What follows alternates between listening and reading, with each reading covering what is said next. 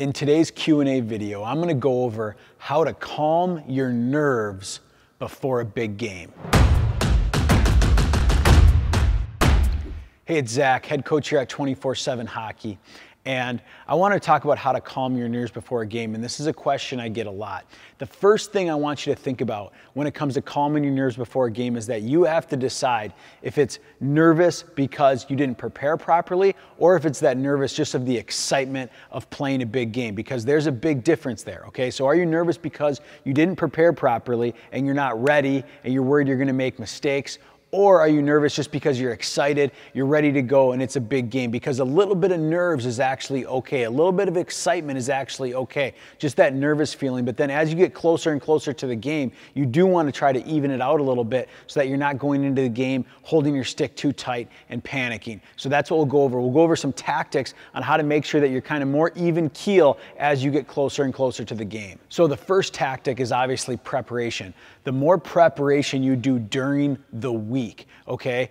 Eating the right way, getting enough sleep, spending time on your off-ice training, doing your visualization exercises, studying game film, being ready to go for practice, all of those things add up, okay? And it compounds too. So week after week after week, you're gonna be less nervous because what happens is you're more prepared for the game. You're playing better in practices. If you're playing better in practices, you're gonna feel more confident going into the game. If you feel more confident going into the games, you're not gonna be quite as nervous. And if you perform better in the games because you're not as nervous, now going into the next week, you're gonna have even that much more confidence as you're going through that same routine. So every single week, every single day, just breaking down that preparation on all those little details that you're doing throughout the week really adds up. A second thing that you can do is actually breaking down 2 or 3 areas that you're really focused on improving that game and you really want to perform well. There's always 1 or 2 things that players are working on.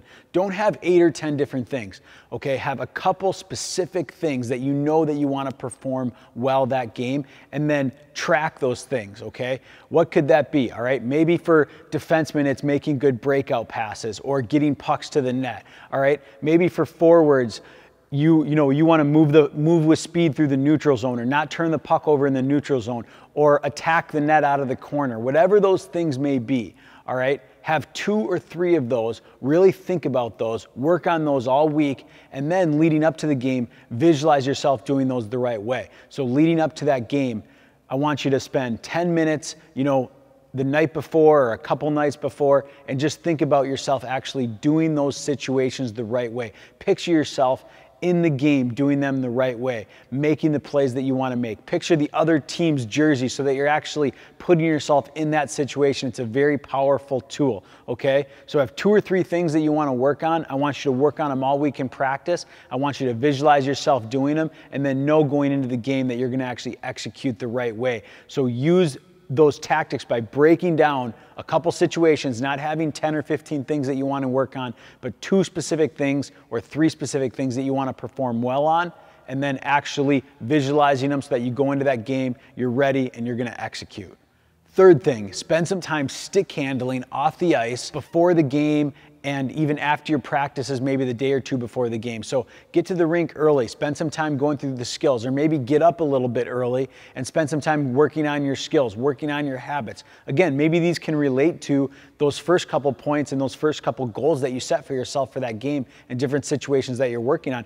Go through those situations with a puck off the ice a few times. Go through some of the different skills that you're going to need to have. But just warming up your hands, warming up your legs, not sleeping in, getting up early, doing that a couple times throughout the day, you're going to feel that much more confident with the puck. You're going to step on the ice. That's not the first time you touched a puck that day. Okay, there's a reason why NHL teams do a pregame skate a lot of times, okay? Because they want to get out on the ice early, they want to get their legs moving, they want to get their blood pumping, they want to touch that puck a few times, and that's going to make the players feel more confident and more prepared going into the game. So you do that, simulate that pregame skate for yourself. Well, if you don't have access to a pregame skate, if your team doesn't do a pregame skate, if you're not playing in the NHL, well then come up with your own way to do your pregame skate. Find some time in the mornings to, handle the puck in the garage, go through some of your own drills in the garage, get to the rink early and do some stuff, an hour or two early before the game. And that's your way of now getting in the right mindset, getting some of those nerves out a little bit earlier, and going through those motions are going to just help you build more confidence and help you handle that puck and feel more confident with that puck on your stick leading up to the game. All right, the fourth thing and the last thing, keep things simple in the beginning of the game, okay? A lot of times those nerves can carry over into the beginning of that game. And so if you're trying to do too much, if you're trying to force plays and you make mistakes, that's gonna start to compound and you're gonna build negative momentum, okay? Meaning that maybe the coach then gets pissed at you. You make a couple mistakes, maybe you're hard on yourself, all right? What I'd rather see players do is those first couple shifts, keep things simple. If you have a chance to shoot the puck, get a good quality shot on net.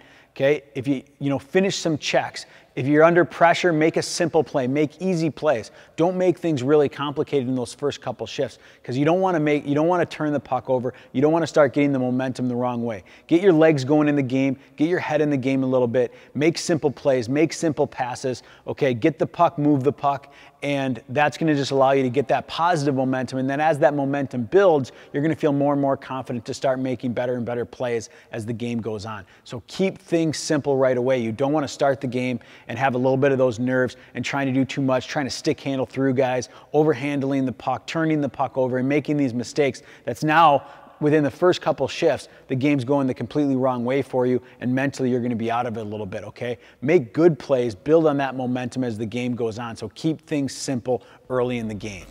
All right, I hope this video helped you with a few tactics on how you can calm those nerves and perform better in big games. Okay, if this video did help you, why don't you subscribe to our YouTube channel, give this video a thumbs up, okay? Also, if you want more training, more tactics, more workouts to become an elite hockey player, head over to freehockeyworkout.com.